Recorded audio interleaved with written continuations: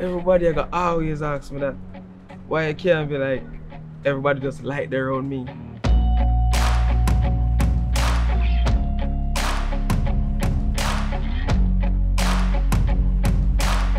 Hello, my name is Ngozi Wright, and my guest in this episode for our Child Month interview series is social media sensation Andre Dixon, who we all know as Deno Crazy. Hi, Deno Crazy. Thank you for talking with me. Alright? Alright. I'm gonna tell you before we start. I'm kinda nervous and so. Alright, what do we have under your sleeve right now? What was your childhood like? Good question. I grew up with like one sibling and me and my mommy. You get me? And it's like I grew up away like I see my mommy struggle certain way. So I try like I brought up to learn to like love and take care of who we love. So it's like we never have it back then. Were you the class clown? Everybody I got always ask me that. Why I can't be like everybody just like their own me because of a personality. Of course by class club. Make everybody laugh because of a personality. You get me? Yeah. When did you know that comedy is what you wanted to do? Sometimes I'm not really what you really want in a life. Or what you not search for you get. So it's like you find your true talent. And I feel like comedy was something what I never realized until my friend them started showing me. I said, yo, you know you can't get joke, you're funny. You get me? I'm sorry, I'm gonna try this. And it worked. What's your worst fear of being a comedian? Worst fear? You know, I don't really have no worst fear. Because in life you can't have fear, you have to just do what you love and do what your heart tell you to do. So you can't have fear, no nothing what you have to try to do or do. Tell me about your first video and what made you want to create it. My first video, you know, I don't remember my first video, but I kind of remember the first video where it really go viral. It was a video where I say, bad mind, you have to go live with it. And if you like me, you never say, no, you're too young. You're not gonna understand, you're too young. Busting in the 90s. You believe me? No. Okay. You're smart enough. Yeah. Is there a downside to being popular on social media? Downside? Well, yes and no. Only if you can angle social media, because you have to look out for cyberbullying, you have to look out for haters. You get me? And that will make you feel depressed. So if you can control all that, then you will win. And if you can't control, just leave the media alone. You understand? Yeah. What challenges have you faced and how did you overcome them? Challenges I face and overcome.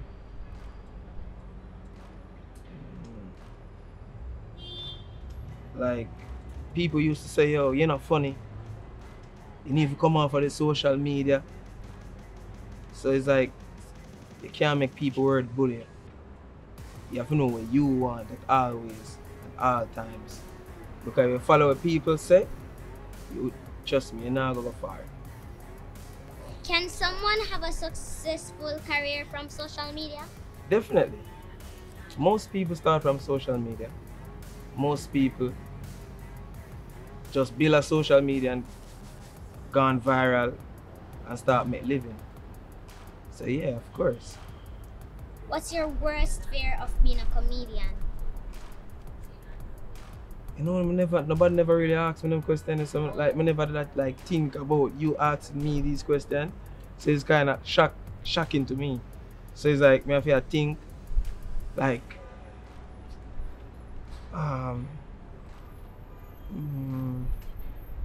ask about the question again. What's your worst fear of being a comedian? Worst fear of being a comedian?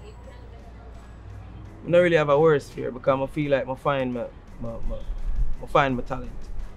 So I feel like I'm the best thing ever.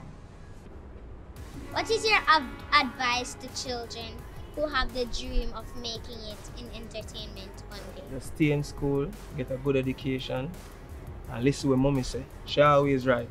You got to realize when they grow older, she always right. So it's like just stay in school, keep positive, and keep good friends, and you will survive in school. Would you advise parents to allow their children to choose to be an entertainer and not take up an academic job?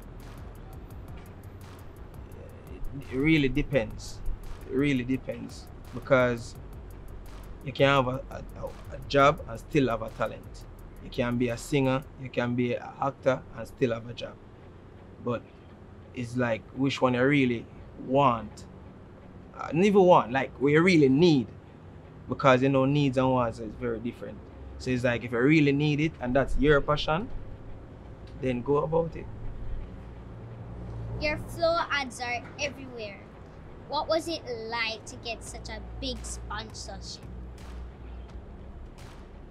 I feel very proud, you know, as I start out not knowing where I probably like end up. It's like you trace something where you never think would have be a success. And we create this whole comedy so people like see we in a different light. You get me? We create our own like ideas and how we put it together and how we go about like it's very like we can't even explain it to because you're so young. We don't really want we really want to talk to you in the proper way. Because we know you're very smart. So it's like we create things where people don't normally see. And it give people, we make people happy, you know, and that's my job. My life make people happy, and it make me happy when we see people happy. You get me? So I try my best to put out as much content and stay consistent and just because really and truly, I never there for the money or there for the fame. I just do it because I feel like I have to do it, and it make me happy inside. You get me? So I just continue. I will never stop.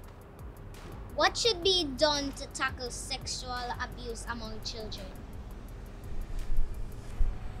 That kind of touchy, because I don't think I can say them things up on camera. Because I feel like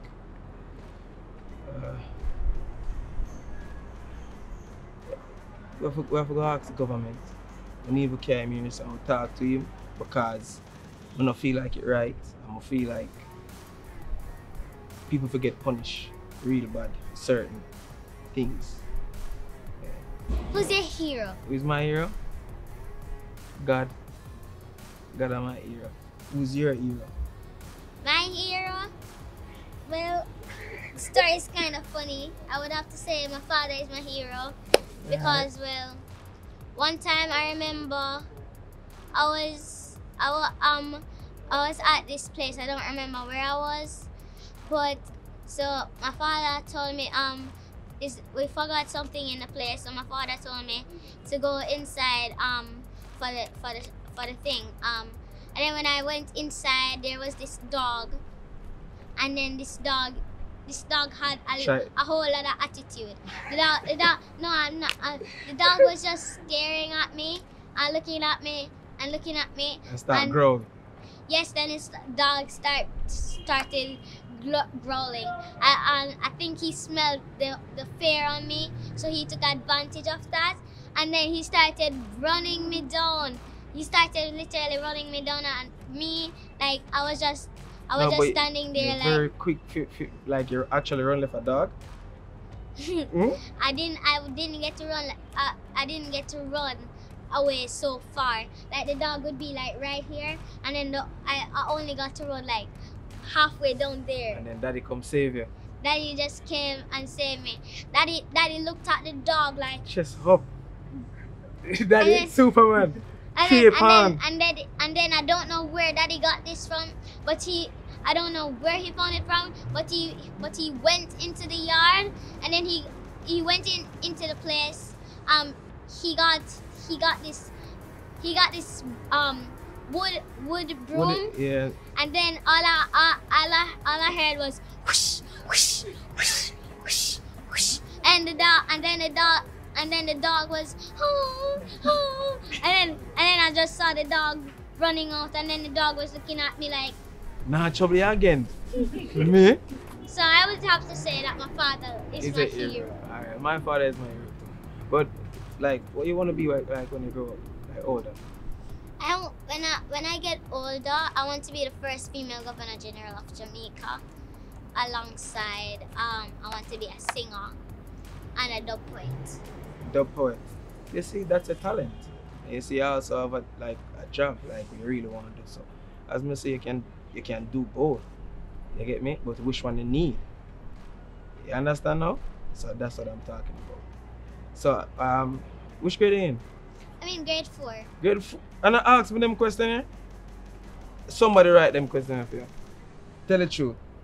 I wrote them, but I think when they were like putting it on the cards, I think they maybe fixed it up a bit. Oh, smart. Before we go, what's your advice to Jamaican youths? Just always stay positive, think positive, and work hard, and do the right thing, and stay in school. And that's all the time we have for this episode in our Child Month interview series. Great talking with you, Deno Crazy. Thanks, Rosie. I'm Ngozi Wright. Thanks for watching.